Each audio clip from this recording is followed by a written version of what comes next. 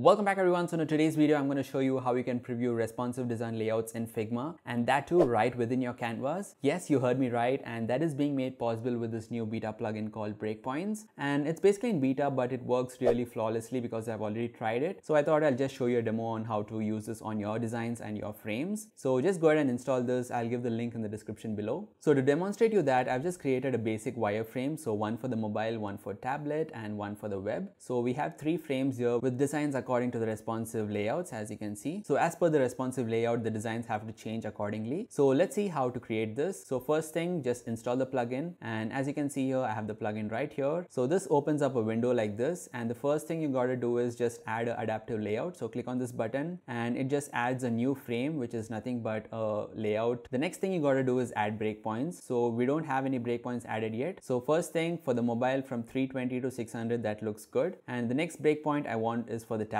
So I just click on the plus button here, and if you notice here, breakpoints gets added here. So I want this to go up to 1024. So I'll just click here and change this to 1024. So you can see that it changed. And one more I want for the desktop layout. So I want to change this to 1440. There you go. So if you can see here on the adaptive layout frame, all your breakpoints gets added. And the next thing you want to do is just assign the frames to each of these breakpoint ranges. So the first thing is for the mobile. So just click on the plus button here, and as you can see, it tells that from 320 to 599 what is the design that you want to assign. So just go ahead and click on this frame, and that's it. This gets converted into a component and it gets added here. So you can see that it's checked. Next thing, for the tablet, just click on this and select the tablet layout. That's it. And finally, the desktop layout, just click on the plus button here and select the web layout. There you go. That's it. We are done. And now we're going to see how it works. So just click on this adaptive frame, and there you go, guys.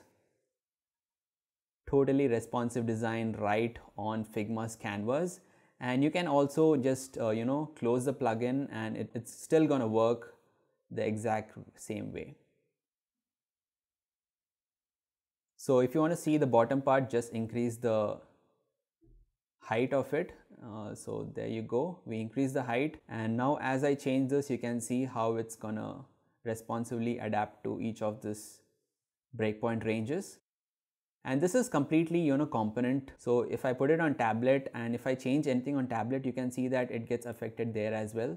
So you can just keep making your changes here and just keep previewing how the responsive is going to behave. So that is the best part about it. As per my understanding, the plugin is basically trying to swap the component based on the breakpoint range here. But all the responsive resizing that's happening within each of these breakpoint ranges is because of the constants that we have set in the design. So if you see here, for example, this subtitle and title has a constant set to center. And for example, this block here is set to scale. So in case I set this subtitle and all this to left constant, you'll notice that even when I resize this thing, it is always set to the left and it won't adjust or scale. So for example, this one here is again set to scale, and that is why it's getting resized accordingly. So all those constants have to be in your design, then only it will work perfectly here. And one more thing is, this won't work on your preview. It's all about on your canvas itself, just to preview how it looks while you're working on the design. And also I'll be providing this demo file in the description below, so you can go ahead and explore and try to understand it much better.